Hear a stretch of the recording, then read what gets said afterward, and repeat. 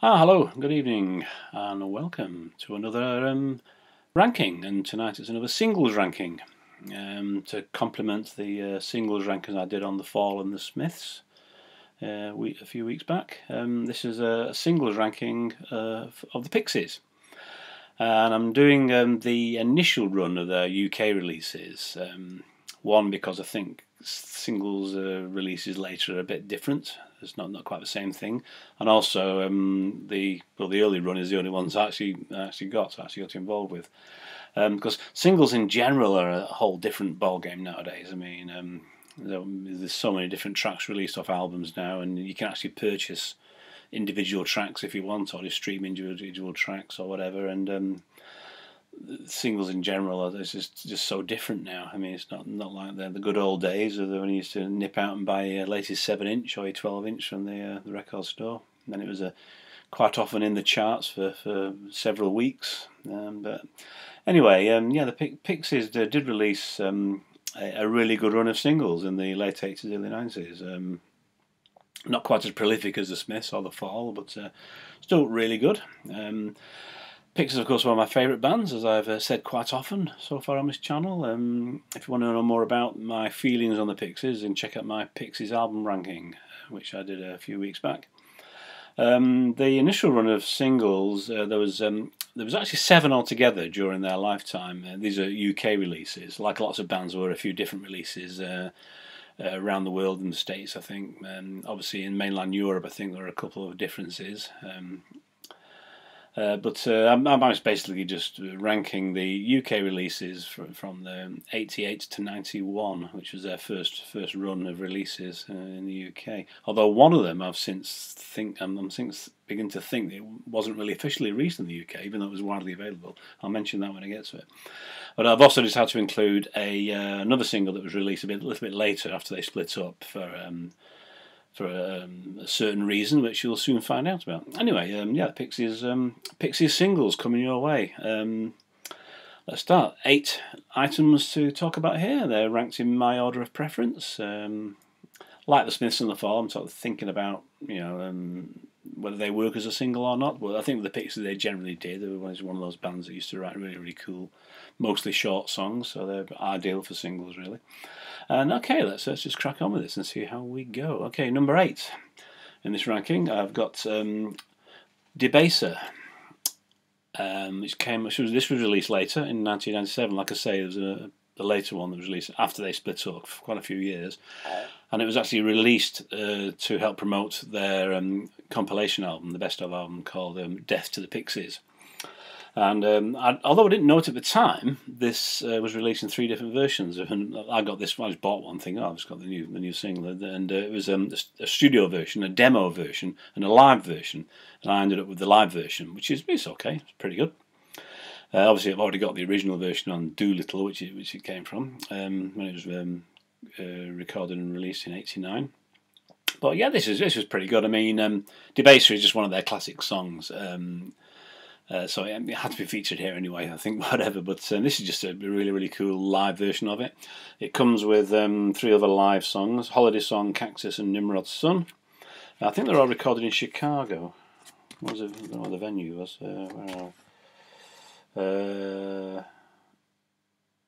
Yeah, Little City Studios, is it, in Chicago? I think, anyway. So tiny, I need my glasses on for that. But, anyway, there you go.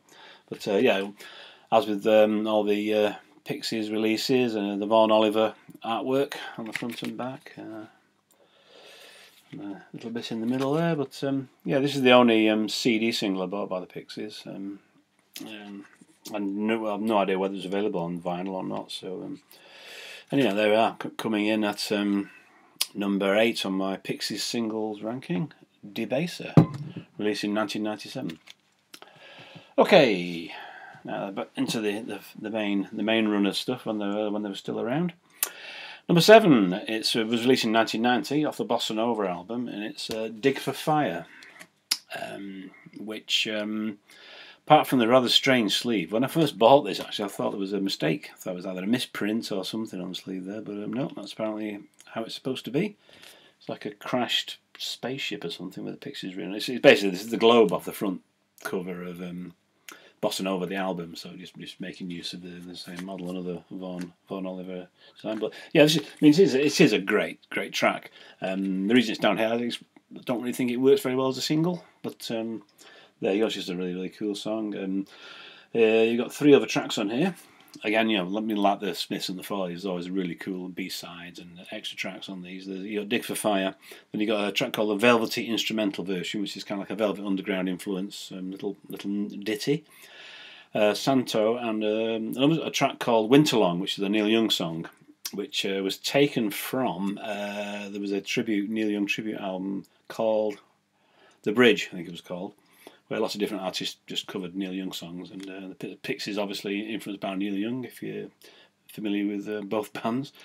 Yeah, this is just a really nice track, nice single. I talk about this quite a bit on my other Pixies video, so yeah, there we go. It was actually a different mix from the album version. It was a different mix with a few overdubs, so it does sound slightly different, which is always nice to hear something a bit different rather than just a straight take off the album. So there we go. That's number 8, Dig for Fire, in my Pixies singles ranking. Okay, the next one, number 6, also from Bossa Nova. They only released 2 singles of Bossa Nova. It's Veloria. I think Veloria was the first release, was it? I can't remember the running order. But yeah, it's got a nice sleeve, that, with some sort of strange Victorian doll on there. Is it a Victorian doll? I think it's made to look a bit like, I don't know. Actually, I'm not quite sure. It's a strange doll on the front anyway, made up of various bits and pieces. Yeah, this was a great song, actually. It was featuring the theremin is always featured quite a lot in Pixies song. This is featured quite heavily on this, and the lyrics for this were inspired by the Rosicrucians, which were the 17th century spiritual movement. There was I think it was kind of connected with the Knights Templar. I have read a bit about them over the years, but I can't quite remember off the top of my head. But that's where the inspiration for the song came from.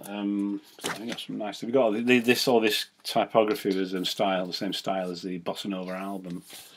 But yeah, it's just a really nice single. It works better as a single as Dig for Fire. It's got a real good really good sort of heavy intro on the guitar from Joey Santiago, which is pretty cool. This came out coming out in 1990 because the Pixies were really big in the UK compared to most countries, and of course in 1990 was the time of Manchester, the Happy Mondays and Stone Roses and all that kind of thing. And the Pixies were kind of like roped into all that because they're an indie band, and there was a compilation album out called Happy Days, which is a compilation of the Manchester scene really, and this ended up on it, strangely enough. Not even a British band, let alone a Manchester band, but they ended up on there, and that's that. But yeah, it's a great song, good live number. It's just a great Pixies tune, and it's number 6 in my little rundown here. Okay, this is off the Doolittle album, the next one, in number 5. It's Here Comes Your Man, with a lovely picture of a dog on the front there.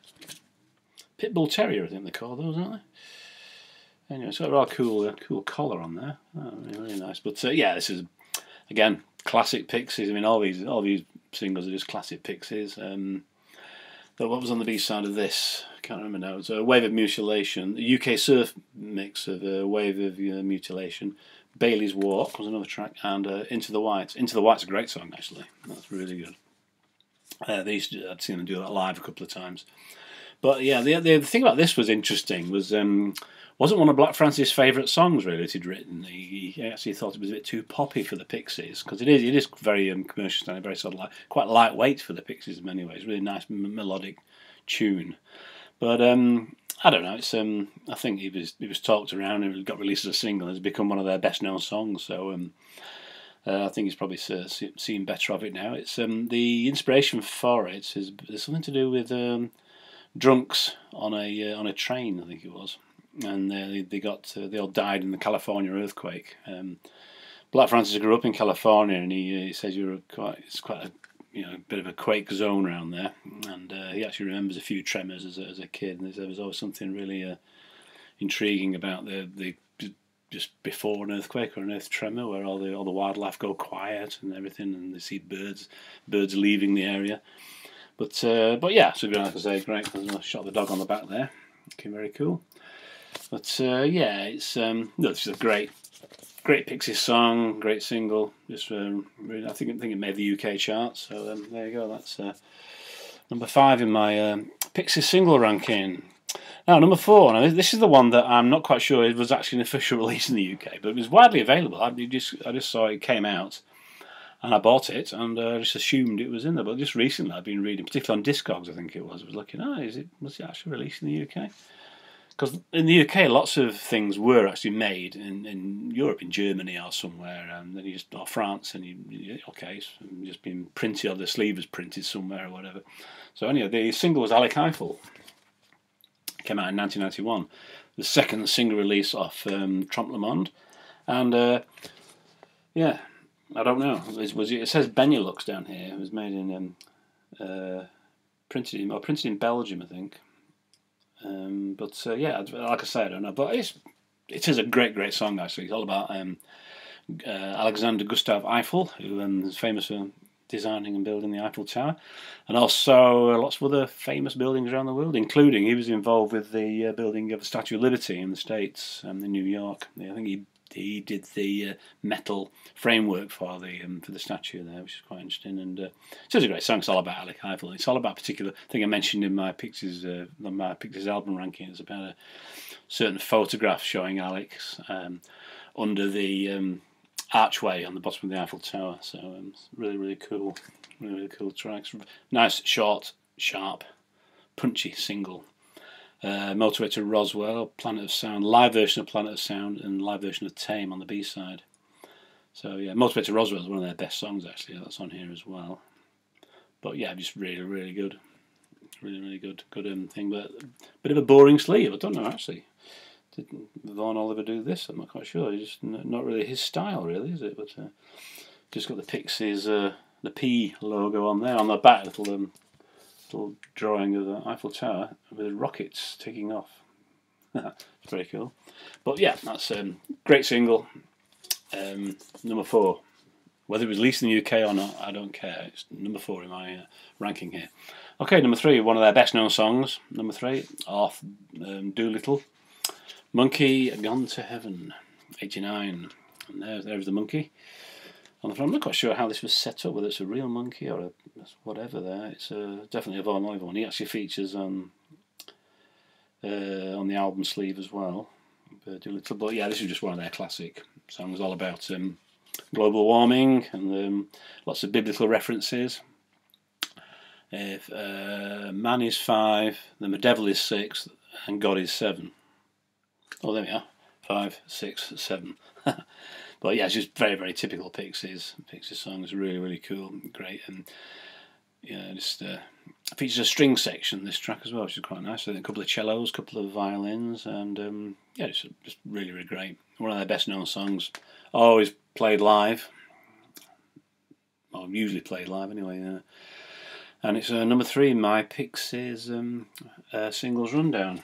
I'll show you the back image there. She's quite strange.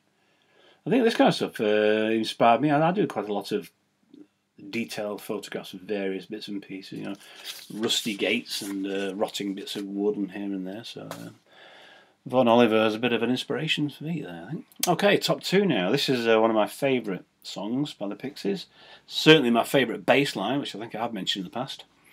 It's number 2 in my rundown. It's Planet of Sound, which was the first single release off Trompe Le Monde, 1991.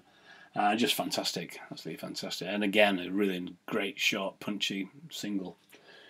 I mean, these singles should have gone to number 1, really, in my view. But the Pixies were pretty popular in the UK, but not quite that big. Not quite single buyers market.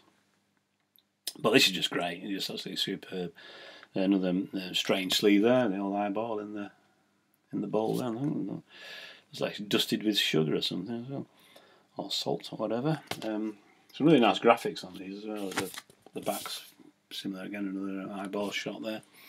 But yeah, you got theme from Narc, Build High, and Evil Hearted You are the other tracks on here, which are all non-album tracks. they're all studio tracks as well, though. But I mean, Planet of Sound is just brilliant. Like I say, the great bass line that just drives it along there. This typical Kim Deal, just being a bit of a bass genius. And yeah, it's just a great track. Really, really fast shot to the point and over before you know it. But absolutely brilliant. And it's number 2 in my rundown. It's also it's sort of like Dig. Was it Dig for Fire? Was it Dig for Fire? Was it a different mix? One of the other singles. Again, it's a different mix than the album, so it's a slightly different. Sounds slightly different, but still great. And it's number 2, Planet of Sound. Okay, which means number 1 is their debut single, which is one of their fan favourites, Gigantic, off the Surfer Rosa album. Well, they're rather disturbing, not bizarre cover there, I must admit. But yeah, this was a glove on the back. My gosh, what's going on? But yeah, this was just fantastic. It's got Vamos and the Lady, Heaven, in brackets, Lady in the Radiator song, recorded live at the Town and Country Club in London in '88. Now that song is from the film Eraserhead, the David Lynch film, and they play that live quite often. Obviously, David Lynch was also a great influence on the band. That was recorded on a tour that I saw them on. I think, I'm not quite sure. In '88, yeah, it would have been the same tour I saw them. So I think they did play it when I saw them as well in Manchester. I'll have to go back and check. But yeah, this is just great. Features Kim Deal on lead vocals. She also co-wrote it, and it was inspired by the film Crimes of the Heart, which was an '86 film. I can't remember. I don't think I've actually seen the film. Who's in it? Was it Diane Keaton? I think's in it. But I may have to check it out sometime. Never actually got around to watching it. But yeah, this is live favourite. Always play live. Sometimes they play it more than once live, and it's usually where it used to be safe for the encore or around the end of the set. They still do it. I think now, of course, Paslin Chanton, if I pronounce her name right, I'm not quite sure. She takes over on the vocals now because Kim's not in the lineup anymore. But yeah, still a live favourite, fan favourite, and number 1 in my Pixies singles ranking, Gigantic, from 1988. And there we go. That's my Pixies singles ranking from the classic era. A little item here to show you. Well, this was the actual Death to the Pixies compilation that was released in '97. That later version of Debaser was released to help promote. I've got the limited edition here, which is it's in a rather chunky box. You might recognise that from the actual CD cover as well. This kind of sleeve, but this special edition comes with an extra disc, which is at the back here, which is a concert, just a live album basically, recorded in I'm going to sneeze, in the Netherlands. So that's a great item, and all the singles you've seen here and some of the B-sides, with the exception of Alec Eiffel, there you go, maybe it wasn't released in the UK, are on this collection, and lots of them are also on the live album as well. They're on this. That's the back. But yeah, so that's if you can still get. And there is the normal version is still around. It's called Death to the Pixies. I think it was their first compilation. I think there is a later one called Wave of Mutilation, and I think there's probably a few others around. There's another great one called from the BBC sessions, which is pretty good. Which has all their John Peel sessions and a few others bits and pieces. But anyway, there you go. That's my Pixies singles ranking. So I hope you enjoyed that, and there's more coming. So stay tuned. Thank you for being there, and I'll say bye for now.